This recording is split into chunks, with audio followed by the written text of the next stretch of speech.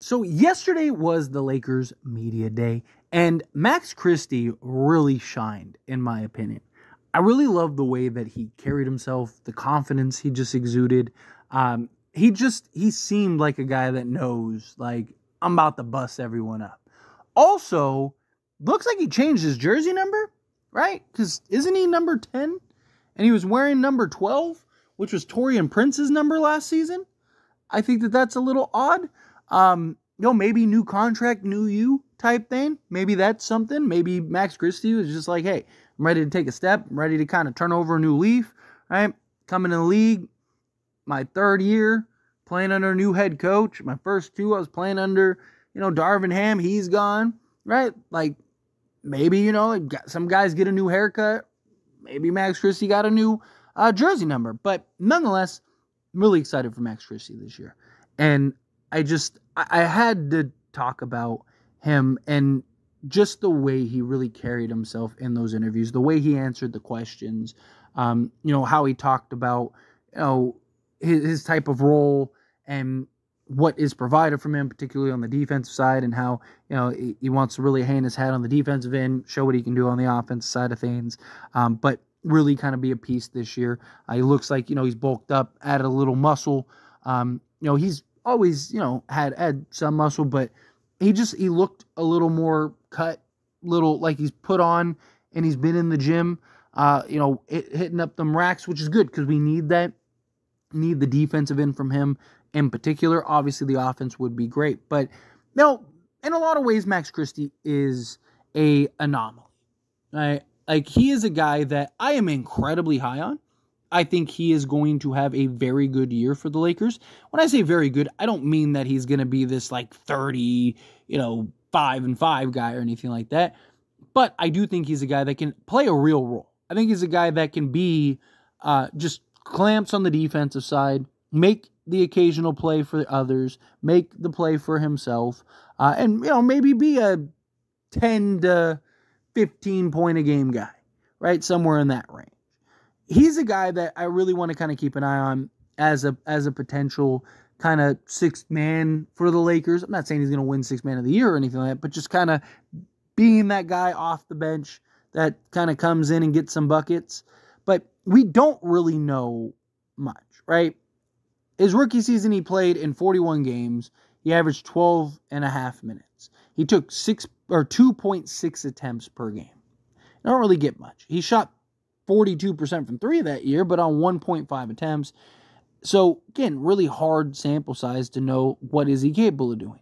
Then you watch last year, played in 67 games, still played 14 minutes, only got 3.6 field goal attempts, and he shot 36% on 1.8 attempts. Now, he was 40% on catch and shoot threes as a whole.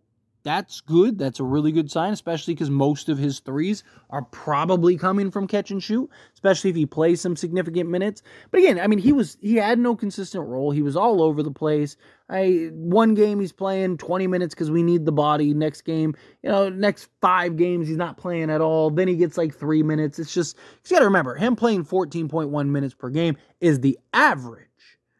That doesn't mean he played 14.1 in all 67 games he played, right? So, he's a guy that is looked at as that prototypical 3-and-D 2-guard, right? A guy that can play the 2, he can play the 3 on occasion. It's not something that I'd want him doing night in and night out, but certain matchups, especially off the bench, a lot of bench matchups, I think he would be fine in, slotted at the 3 on occasion, but I just think, you have Rui, Dalton Connect, I'd like to see get some run. Jared Vanderbilt hopefully comes back sooner rather than later. Anthony Davis is expected to play more 4, which means LeBron's going to play more 3.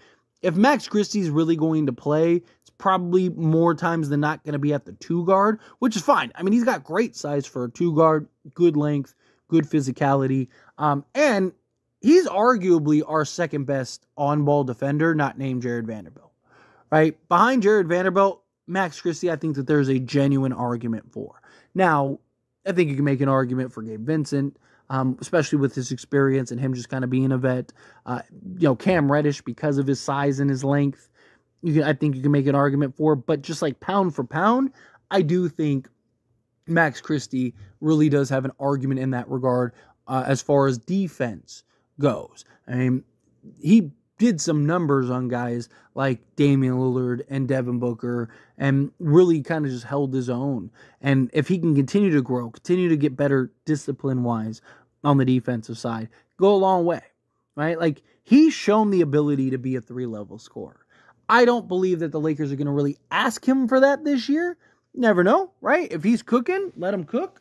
But I think more likely than not, he's going to be looked at as like, hey, we need you to play that Danny Green, KCP type role, where you're defending the best guard on the other team, you're doing it at a high level, and you're knocking down the open 3 ball. I'm not saying he's going to be KCP. I'm not saying he's going to be Danny Green. I mean, you're talking about 2 of like the staple 3-and-D 2 guards in the league, right? But he doesn't necessarily have to be, right? Because KCP, Danny Green, at their peaks, they're your starting 2 guard. They're the guys you're looking to, really, play 30, 35 minutes a game, night in and night out. Guard, not just the best guard when they're in, but get best player, period, right? Like, they're asked to do so much more, right? Where Max Christie, he's 6th, 7th, 8th guy for the Lakers, right? So he's just not going to have, but if he can be half of what, or even a quarter off the bench of what, peak KCP or Danny Green could provide you, that's huge, right? If he can knock down 40% plus on catch-shoot threes, if he can get his overall 3-point percentage up from 36% to 38%, right? Not saying he has to be super elite, but if he can be 38% from 3, defend at a high level, give you, like I said, 10 points, 8, let's call it 8 to 12 range, that'd be great. That would genuinely be great. Not everyone has to be a superstar. Not everyone has to be this world beater or anything like that. Like, you just need him to come in, play the role that is asked of him, right? Come in, play the part that is needed for him to just be that guy that you can trust out there to defend opposing guards, defend the occasional small forward, but be comfortable in hitting the shots. Still very young. He's 21 years old.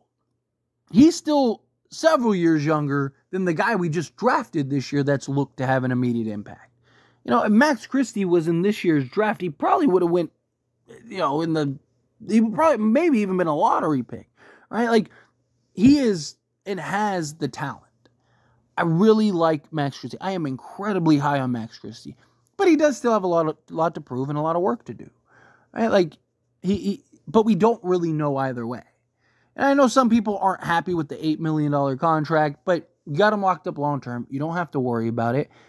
If he turns out to be the guy that you think he's going to be, then he's going to outperform that contract before it's up, right? So you got him in on value. Now, if he basically isn't worthy enough for a rotation spot and all that, he's just disappointing, then you have that. So it is a bit of a risk, but I think it's a risk worth taking.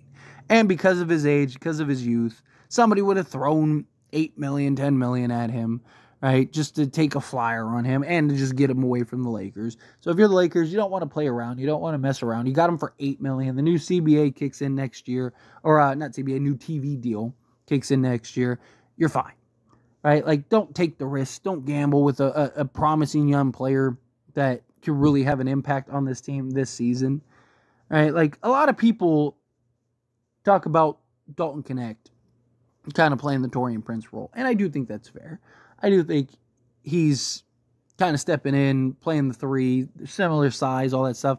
But Max Christie is likely going to be asked to be the Taurean Prince guy, and not in the sense of like the 3-point shooting stuff, but more so of just like that 6th, 7th guy off the bench that can come in and have a real impact.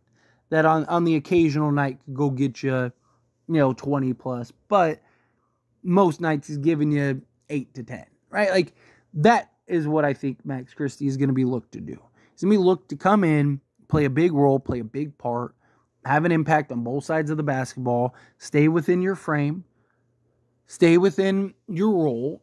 We don't need you out here thinking, I know you look like Kobe, but we don't need you out here playing like him, right? Like, model your game after a KCP. Model your game after, a Danny Green or an Alex Caruso, or these just 3-and-D guys that know their role, play in, do the dirty work, hustle, dive for loose balls, defend at a high level, can knock down the open shot. That's what you need. If he can provide that, he's going to be a big, impactful player this year for the Lakers. But anyway, as always, this is a discussion. Pass the question on you. Let me know your thoughts and opinions down in the comments below. What do you think? How do you feel? What are your thoughts?